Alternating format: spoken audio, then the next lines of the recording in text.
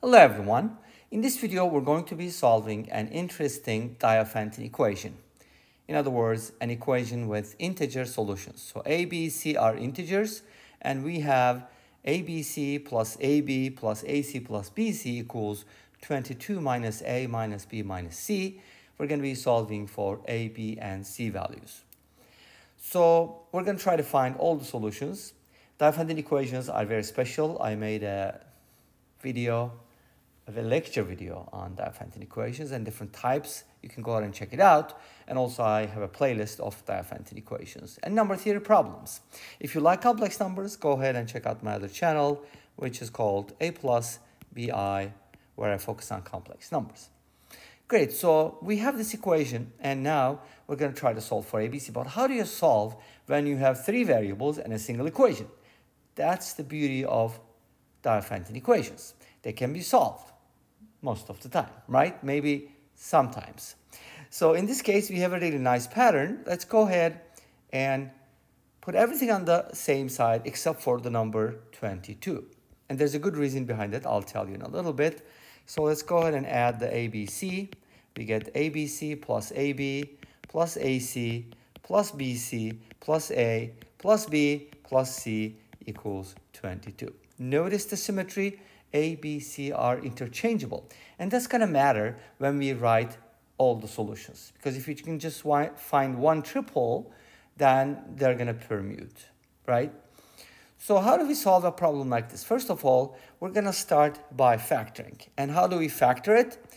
I'm going to factor all the terms that contain A. Of course, they have something in common, right? So we're going to take out an A, and this will be BC, and then plus B, plus C, plus 1 for the A, plus everything else. BC plus B plus C equals 22. Nice. But not completely nice, because we need to do something.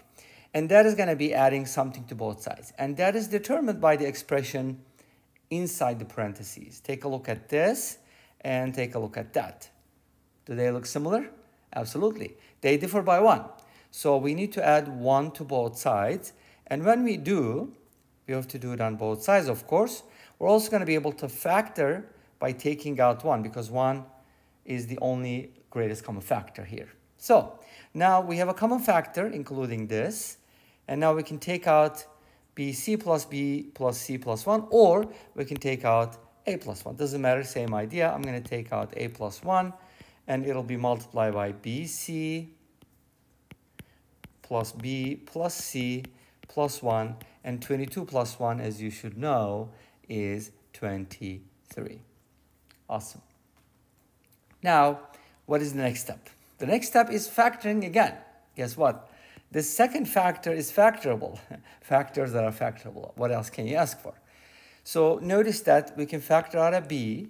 That's going to be C plus 1, followed by 1 times C plus 1, which means this can be written as B plus 1 times C plus 1. And of course, include the A plus 1 in the product, and you have everything you need. Awesome. So this is something to think about. And there's been some math competition problems, Olympiad problems in the past that uses this type of pattern. So you might want to just think about it. When you multiply A plus 1, B plus 1, and C plus 1, you get A, B, C. And you can also think of it from a counting standpoint. You're going to be choosing A, B, C from each of these. That's going to give you product A, B, C. And if you choose like 1 from here and again C from here, that's going to give you AC, BC, AC, BC, and then AC, BC, AB. I forgot the first one. And then eventually you're going to choose 1, 1, 1, and that'll give you 1. So basically, you're going to get 8 terms, right? 2 times 2 times 2. And as you can see here in our original expression, on the left-hand side, we had 7 terms, which means something is missing. Of course, when you have 7 terms, you can't really group them. That's a prime number. That's an odd number. But if it's 8, then you can make groups. Make sense? Okay, great. So this is a pattern. Hopefully, you'll recognize this in the future so that you can directly do this without trouble. Okay, now where do we go from here? Of course, this was the most important part, but we're not done yet. we still need to solve for A, B, and C. And how do you do that? You can basically think about how 23 is factored. Well, 23 is prime. So you can only factor it 23 times 1. But there are 3 factors. And notice that A, B, C are integers. I didn't say positive or negative, so they could be both. So let's think about how we can break down 23 into the product of 3 integers in so many ways. For example, it can be 23 times 1 times 1. Now, by the way, if you picked 23 and 1, 1, you don't need to worry about 1, 1, and 23, because like I said earlier, A, B, C are interchangeable. So we're going to go ahead and write it with a different notation to reflect that, okay? So don't worry about it. Or always focus on different combinations. In this case, this happens to be a combination, not a permutation, because order will be taken care of later. Not that it doesn't matter, but initially it doesn't. What's another choice? Well, maybe we can just use negative 23 along with a 1, but we do need a positive 23 at the end, so then one of these should be a negative 1. Is there another choice? Could we use negative 1 twice? Can we? Absolutely, we can. If you use negative 1 and negative 1, then the third one needs to be positive 23 again. So for positive 23, we have 2 ways to continue these 2 ways. And if the first number is negative 23, then there's only one option because the order doesn't matter initially, and 1 and negative 1 is the only choice. Make sense?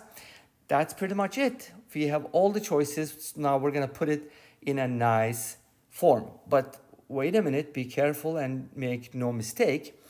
I'm not saying A, B, C values are 23, 1, and 1, because this is just A plus 1, this is B plus 1, and this is C plus 1. Therefore, this means if A plus 1 is 23, that means A is 22.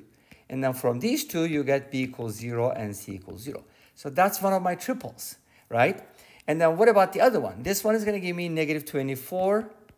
And then this is going to give me 0. And this is going to give me negative 2. So let's put commas. And then for the third one, we get 22 along with negative 2 and negative 2.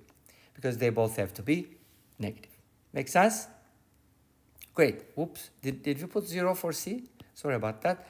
I meant to say, okay, not 0, of course. B is going to be, yes, it's going to be 0 actually. Never mind. What am I talking about? But let's see. Let me fix this real quick.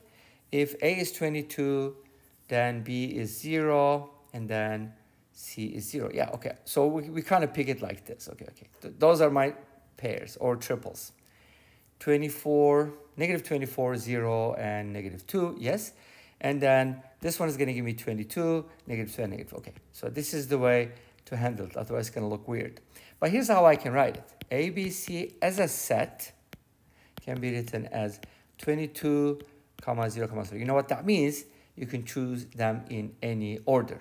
Actually, you don't repeat elements in a set, so bear with me on that. We're going to have to repeat them. And then, of course, similarly, you can write the other elements as well. Again, permutations are allowed. After you determine one triple that works, the others are just permutations. And this brings us to the end of this video. Thanks for watching.